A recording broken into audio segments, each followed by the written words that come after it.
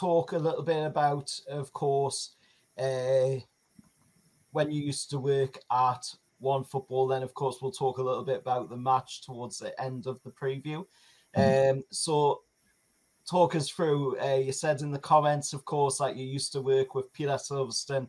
Us Newcastle United fans know him, of course, as our commercial director. He was the commercial director in Arsenal. Yeah. So talk a little bit about, of course, Peter Silverstone and what you did with OneFootball whilst you worked there. Yes, I mean, probably can't say too much about it, obviously confidentiality clause, but he was a good guy. You know, he's a really good guy, Peter, and I didn't have a huge amount of interaction with him. So, yeah, we took him from Arsenal into OneFootball. Various things happened at OneFootball. I'll let you go and kind of Google what happened with the Web3 thing.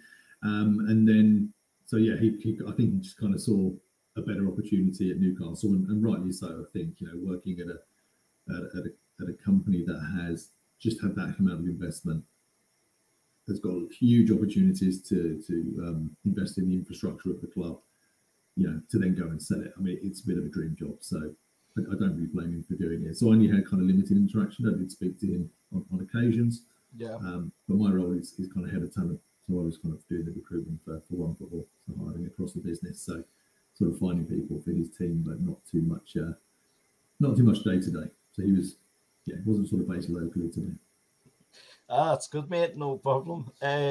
So when you did interact with him, you know, what kind of person was he like? Was he like a, you know, straightforward person? He knew what he wanted, or was he sort of like on the fence sort of kind of person? No, he was quite direct. He kind of knew what he wanted. He was, you know, he's a really good. Like I said, I don't know what he's done at Newcastle, to be honest, since. I'd be interested to get your take on this. But at OneFootball, he kind of, you know, he had his vision, knew what he wanted to do.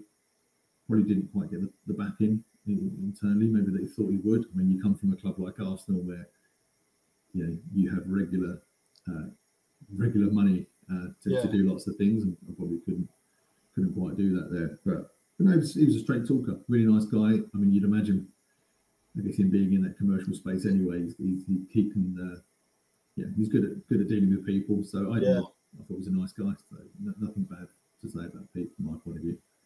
Yeah, he seems like a pretty nice, straightforward guy. I mean, what he's done so far, like to touch on your question there, he's done some pretty good stuff so far with Newcastle. I mean, he's the man responsible for bringing Adidas back to Newcastle United. He's also done other stuff, like with all the sponsors that we've brought in, the likes of Salah, of course, for the front of the shirt sponsor. In Post, who's a brand new sponsor that's with the club. Of course, some more sponsorships as well, you know, like sleeve sponsors. Basically, it's just trying to get as much commercial revenue into the team as possible for the FFP.